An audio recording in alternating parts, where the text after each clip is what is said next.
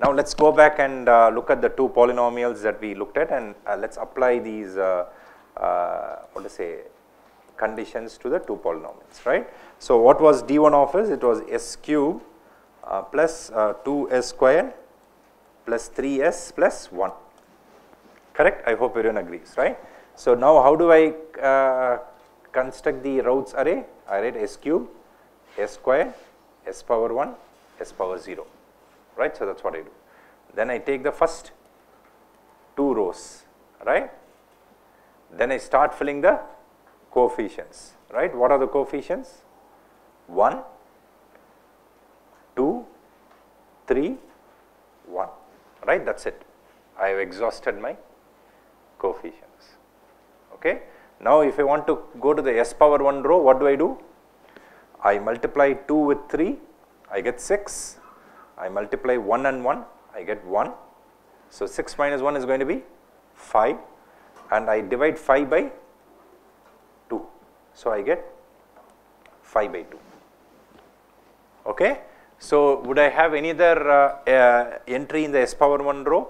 No, because there is nothing to the right of the column 3 and 1. That's it, I stop here. Okay? Now I go to the s power 0 row. Okay? So now then I consider the s square and s power 1 row, right, for the s power 0 row. So what do? I do the same process. 5 by 2 times 1 minus 2 times, when you do not have an entry, you take it as 0. Okay? That is once, not the first entry, but then the other entries, right? When you have reached s power 1 row, you don't have an entry here, right? So you take it as a null entry. So 5 by 2 times 1 minus 2 times 0 is 5 by 2, and then 5 by 2 you divide by 5 by 2 itself. What will you get? You will get 1. So now let's look at the first column of the Routh's array, right? What can we observe? No sign changes, right? Because one can observe that all entries are positive, right? So this implies that all three roots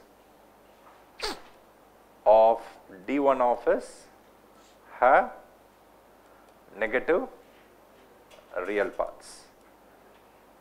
So I hope it's clear, right, how we applied it here, right? So please note, I'm not calculating the exact roots per se, right? Did I ask you to solve the polynomial for the roots? No, right? That's what I'm reiterating here, right? At this stage, we are only interested in figuring out the location of the roots, okay? So we did not solve for the roots, right? So we are only concluding that all three roots are in the left of complex plane, where we need to solve the equation, right, to get the exact values of the roots, okay? So that's the first polynomial. So now let's go to the second polynomial. So what happened in d2 of s? We wrote it as s cube plus 2s square plus 1, sorry, plus s, I can call it as s, right, plus 3, right? We just swap the s power 1 and constant term coefficients, right? So let's do the Routh's array construction once again. S cube, s squared, s power 1, s power 0, right? So we have, once again, we fill in the first two rows, 1, 2, 1 and 3, right? Now we want to calculate for the s power 1 row. What do? We multiply 2 with 1, subtract 1 and 3. What are we going to get? Minus 1, right? Minus 1, I divide by 2, I will get minus 1 by 2, okay? And that's it, right? I have exhausted my coefficients. So we come to the s power 0 row. For the s power 0 row, we consider these two rows, right? So minus 1 by 2 times 3 is going to be minus 3 by 2. Minus 3 by 2 minus of 2 times null entry is going to be just minus 3 by 2. And minus 3 by 2 divided by minus 1 by 2 is going to be 3 plus 3, okay? So we immediately look at the first column of the Routh's array. What can we see? There are two sign changes. How come there are two sign changes? You see that from 2 to minus 1 by 2 is one sign change.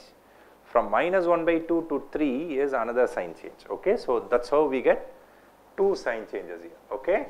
So this implies that there are, okay, 2 sign changes in the first column of the Routh array. So this implies that, what does it imply? So this implies that there are 2 roots in RHP, and obviously where should the third root be? In LHP, right? So plus 1 root in LHP. Okay? Yes, please. No, why not? Because yes, that's a good point. Okay, how come, like in this example we are sure that it's not in the on the j omega axis? Okay, so let's argue from 2 perspectives. Okay, so that's a good question. Okay, let me repeat his question. Okay, so if you logically apply whatever we have learned till now, like the only conclusion we can draw based on the facts that we have written under the Routh's criteria is that there are 2 sign changes, so 2 roots should be in the right of plane. So this is a third order polynomial, right? So totally there are going to be 3 roots. So 2 roots are in the right of complex plane, so we are left with only 1 root. Okay, where does the 1 remaining root lie? Obviously, there are 2 ways to eliminate the j omega axis. First is by looking at the Routh array, you see that there are no 0 entries. Okay, so as I told you, tomorrow we will look at special cases. That rules out the j omega axis. Second thing, you can look at the polynomial itself. See, this is a third order polynomial, right? You have 1 remaining root. So if I want the 1 remaining root to be on the j omega axis, right, I can have 2 possibilities. Either it should be at the origin, or it should be a complex conjugate pole on the complex conjugate pair on the j omega axis, right? Complex conjugate pair is ruled out. Why? Because I have only 1 remaining root. Complex conjugate pair means I need 2 remaining roots, right? That's gone. And so the only possibility which is left is at the origin. If you have a root of a polynomial at the origin, the constant term is 0. Is the constant term 0 here? No, right? So that's the second line of argument. So we are ruling out j omega axis. Because we got 2 roots here, we got 1 root here, then we may have. You may have, but once again, that's a good point. Let's say we have an example, there is only 1 sign change, right? Let's say a third order polynomial, we have only 1 sign change. Question is, I am left with 2 remaining roots. I can still have, let's say, a complex conjugate pair on the j omega axis. Possible, but still in that example, if you, in your first column of the Routh array, if you do not have a 0, that you rule out that possibility. Okay, as I told you, we are going to do that tomorrow, right? So yeah, okay, I think that's a good question. Okay, I hope you didn't follow that result, right? Yeah, okay. So let me write down the general Routh stability criteria, then we will go back to our example that we are doing it last class and complete it. Okay, so let me write down the Routh's stability criteria. Okay, so you see that whatever we have been discussing till now applies to any polynomial, right? You can encounter polynomials in any application. Now we are going to apply it to control theory. Okay, so I hope you can see how mathematics is applied to our subject of discussion, right, which is control design, right? So we will now see how we are going to apply it to our thing. Okay, so consider a system, it can be open loop or closed loop, right, whose transfer function is of the form n of s divided by d of s. Okay, let's say we assign whatever symbol we want. Okay, so consider a system whose transfer function is n of s or d of s. It can be just the plant, it can be the open loop transfer function, it can be also the closed loop transfer function. Okay, so any system. Okay, but for control design, for us, by and large, we will consider the closed loop transfer function. Okay, because that's what makes sense for us, right? So in general, consider a system whose transfer function is n of s divided by d of s. This system would be bibostable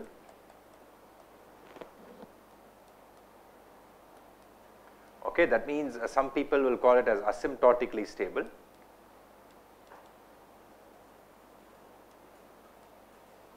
okay, if and only if, okay, if and IFF means if and only if, right. So, that indicates necessity and sufficiency, okay, if and only if A, all the coefficients of D of S are non-zero and of the same sign, and B, the first column of the Routh's array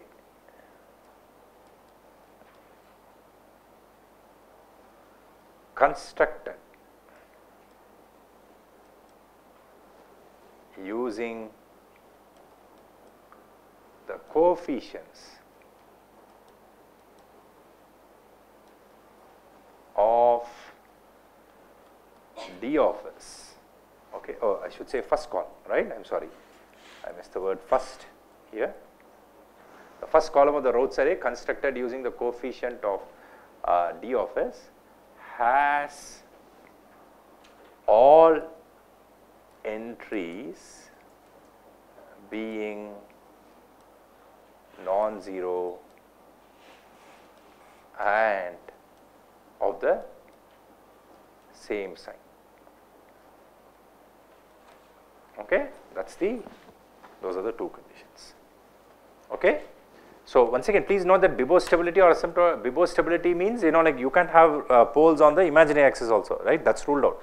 So, I can't say I will have a 0 in the first column, no, I should have non-zero entries in the first column and they should all be of the same sign. Okay. So, those are the two conditions as far as the Routh stability criteria is concerned. Okay. This is what is called as Routh stability criteria. Okay. Fine. So, we will go back and now apply this Routh stability criteria to the problem that we are doing. Okay. So, to complete this. Okay. So, I will just take a couple of minutes to do that, right. So, is this clear to everybody? Okay. So, let me scroll down.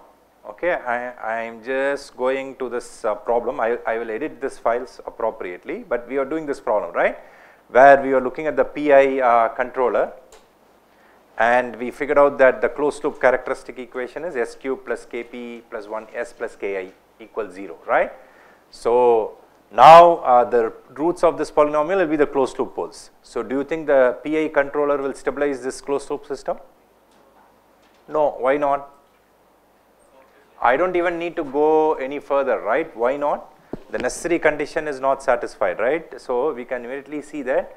So, this shows that the coefficient of S squared is 0, right. So, this implies that there are no values of Kp and Ki can stabilize the closed loop system. Okay, that is the implication of this result.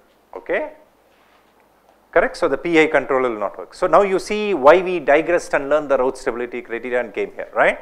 So, you can see that our analysis becomes more simple, right. So, now as the next step, let us try the PD controller, okay, because for this system let us go ahead and try the PD controller. Okay. So, PD controller means its transfer function is Kp plus Kds. So, we follow the same framework. Okay. So, let us say then G of S which is C of S times P of S. Please remember what was the plant transfer function here? The plant transfer function was 1 by S square plus 1. Okay. That is the plant we started off with, right. So, that is going to be equal to Kds plus Kp divided by S squared plus 1, right. So, this implies the closed loop transfer function is going to be equal to G of S divided by 1 plus G of S H of S, that is going to be equal to Kds plus Kp divided by s square plus 1, the whole thing divided by 1 plus kds plus kp divided by s square plus 1, okay, and that's going to be equal to kds plus kp, the whole thing divided by s square plus kds plus kp plus 1, okay. So that's what we have. So this implies that the closed loop characteristic equation is going to be equal to s squared plus kds plus kp plus 1, okay. So immediately we see that this is a polynomial of order 2, right. The closed loop system with a derivative PD controller is still a second order system, okay. With this, like immediately we see that, as I discussed, for polynomials still order 2, the necessary and sufficient condition is all coefficients must be non-zero and of the same sign, okay. So this implies that the closed loop system would be stable,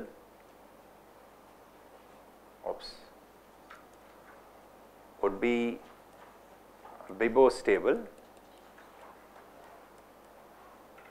if and only if all the coefficients must be non-zero on the same sign, right. S squared term, the coefficient is plus 1, so already one coefficient is positive, so we must have kd should be greater than 0, kp plus 1 should be greater than 0. So this implies that kd greater than 0 and kp greater than minus 1 is the is the feasible region, okay, for stability, okay. So if I want to plot this in the controller parameter space, I will just stop with this plot, like so. We have kp on the horizontal axis, let's say kd on the in the vertical axis, right. So how will I plot kd greater than 0? Kd greater than 0 is this half plane, right, isn't it, right. How do I plot kp greater than minus 1? First I draw kp equals minus 1 and any region to the right of it is going to be kp greater than minus 1, right. So consequently the feasible region is going to be the intersection of the two regions, right, correct. This is the feasible region, right. This is what I called as a controller parameter space, right. If I say calculate the feasible region in the controller parameter space, this is what you need to do, okay, for the controller, fine. So as a very simple exercise for you to do, consider the general second order polynomial a0 s squared plus a1s plus a2, apply the Routh's array to that, okay, and convince yourself that the necessary condition is also sufficient, okay. You will see that the first column will have a1, a2, sorry, a0, a1 and a2, okay. So what was necessary will also become sufficient for polynomials still order 2, okay. So that is the criteria for the for orders polynomials still order 2, okay. So is it clear?